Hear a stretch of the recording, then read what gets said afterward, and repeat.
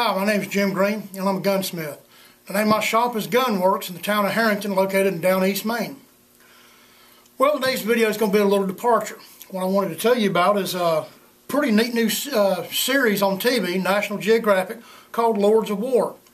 This past summer I was called and asked to be a part of the cast.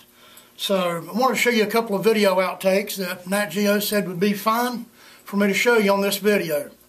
Had a lot of fun getting to shoot a lot of antique weapons, getting to shoot some of these machine guns and little odds and ends that basically I've never seen outside of a museum before.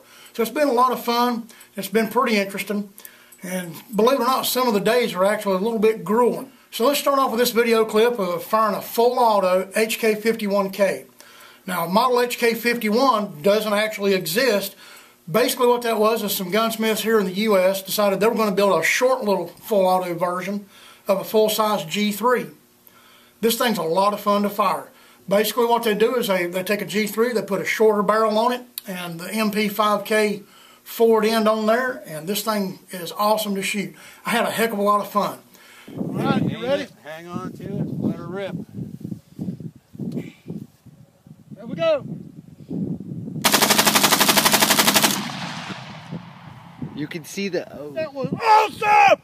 Ah!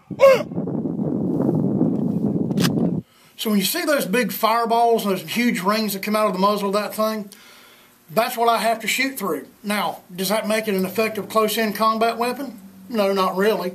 Because once you squeeze the trigger, the whole world disappears completely behind a big ball of fire. What that is a really nice party popper. So thanks for watching this little short video clip, and make sure you tune in 9 o'clock on Wednesday nights to National Geographic Channel. The TV show is called Lords of War.